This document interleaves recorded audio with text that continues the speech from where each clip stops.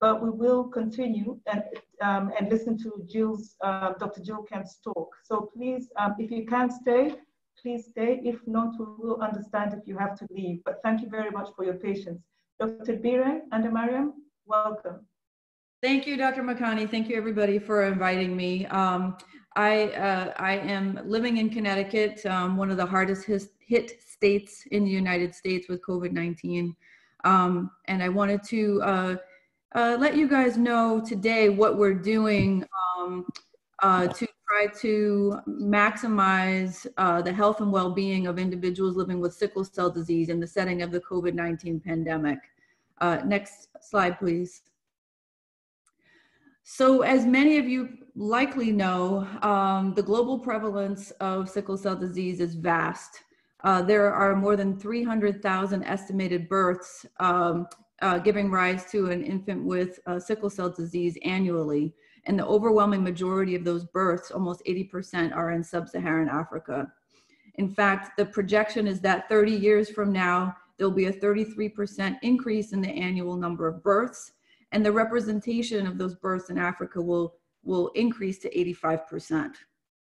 Next slide, please.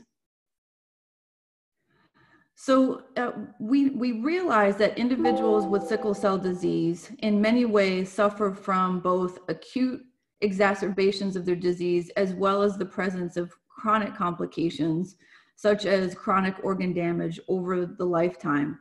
And having both acute and chronic manifestations of sickle cell disease require those persons living with it to have very close contact with the medical system, whether that be going to a doctor's office, a nurse-run clinic, a hospital, or an emergency department for emergencies. But this close contact that's needed with the medical system is in direct conflict with the new strategy to try to mitigate the spread of COVID-19, which, at least in the United States and in many parts of Europe, is a stay-at-home strategy. And I understand that that same message is being employed in many different regions in Africa now as well. As we know that the best way to try to prevent from getting COVID-19 in the first place is to have physical distancing from individuals at least 6 feet away.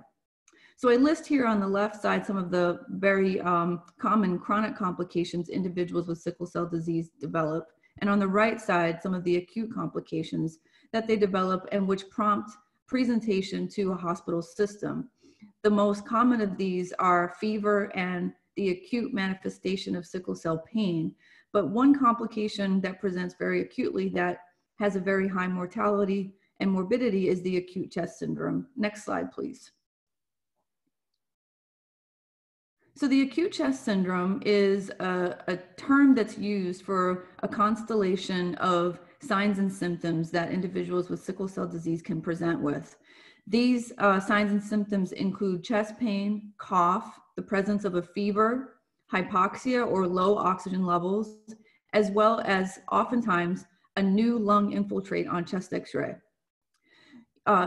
People who have sickle cell disease and present with the acute chest syndrome are very high risk for intubation or the need for ventilator support, as well as high mortality. I will show you the radiographs on this slide. On the left is a chest x-ray of an individual with sickle cell disease who has the acute chest syndrome, and you'll see the bilateral infiltrates. If you look on the right, this is an image, an x-ray image of a recent paper published, and this is a patient infected with COVID-19 that does not have sickle cell disease. And you'll see that the radiographic appearances are very similar, as well as the signs and symptoms of COVID-19, which oftentimes present as cough, fever, shortness of breath, and low oxygen. So it's very hard to differentiate the acute chest syndrome from COVID-19 infection. Next slide, please.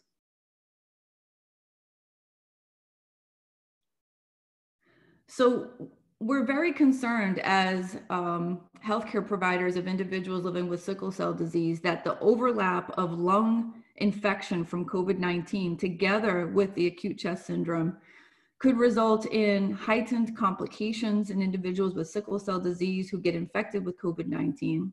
And this may amplify the amount of utilization of healthcare facilities, whether that be hospitalizations or emergency departments. In fact, we're very concerned that COVID-19 infection alone could trigger the development of the acute chest syndrome, and that the combination of the two could have excess morbidity and mortality for the patients.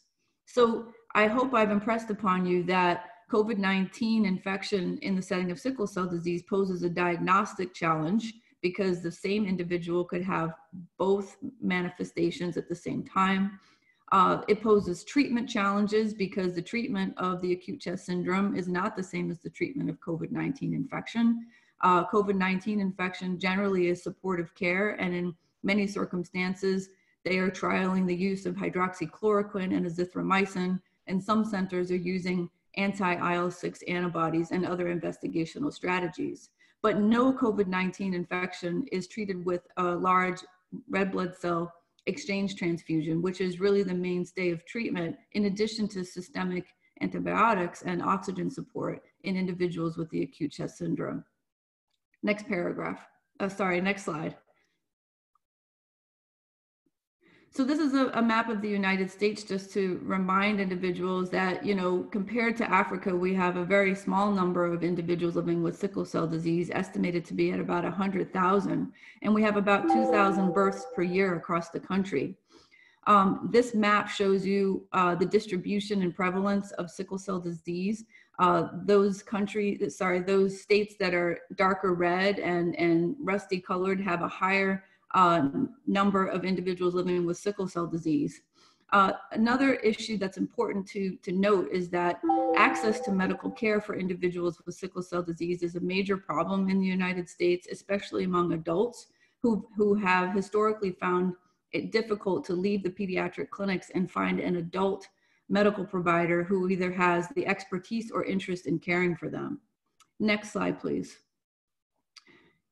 Here you will see again the distribution of sickle cell disease prevalence on the left side map of the United States. And on the right, this is a map I took from the New York Times last week when we were having our initial webinar.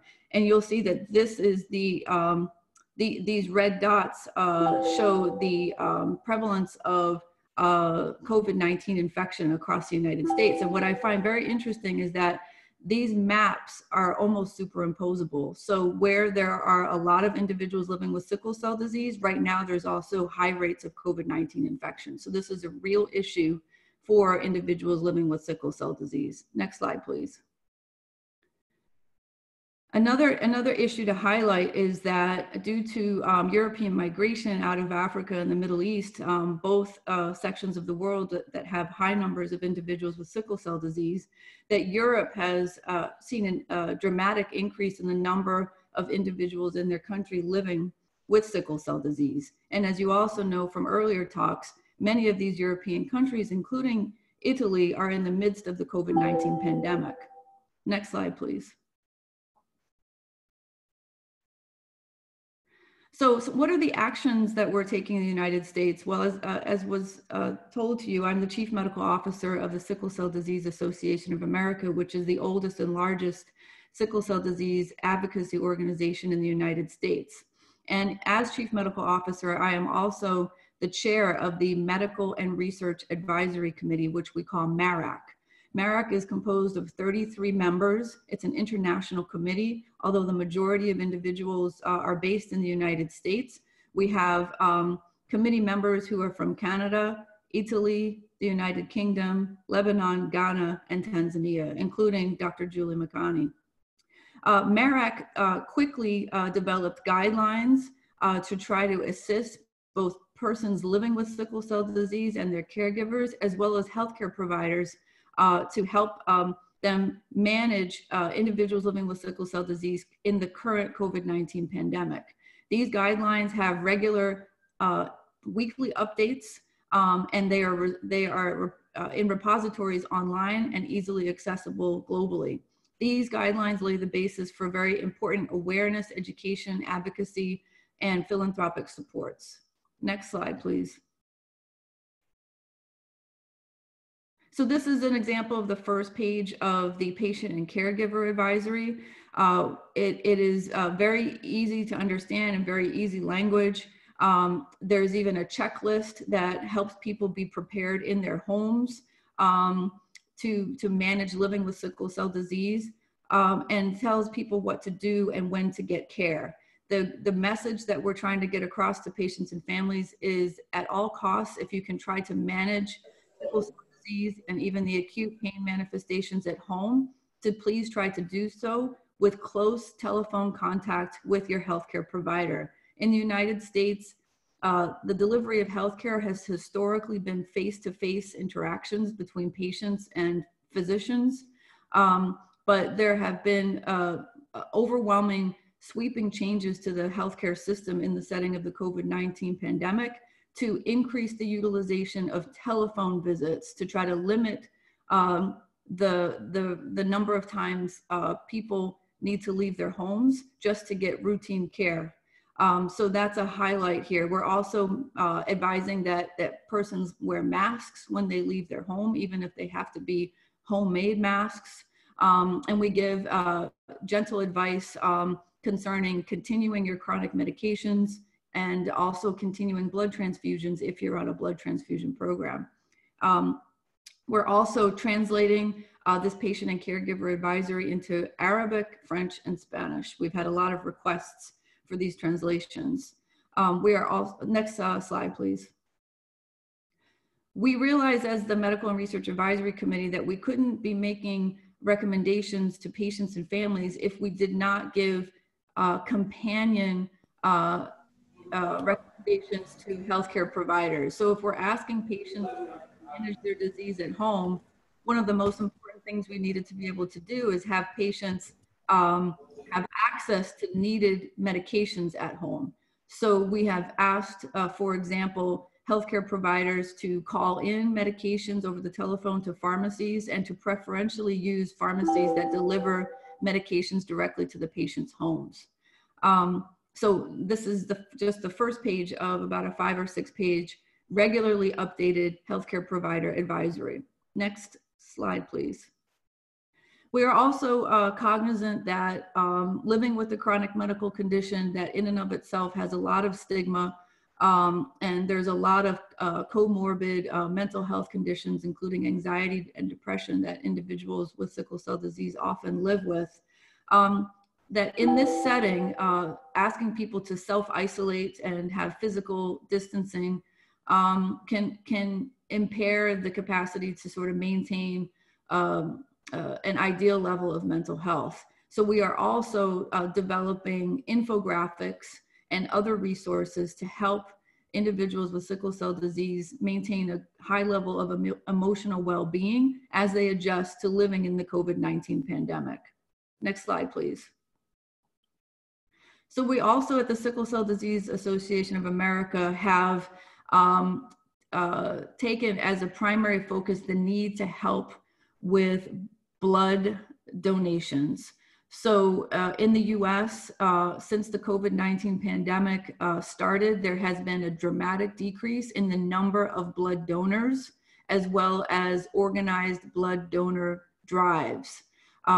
This has led to some existing shortages of blood and the expectation of future shortages of blood in other communities across the United States. And as many of you know, a significant proportion of individuals with sickle cell disease rely on regular blood transfusions to prevent complications that include stroke.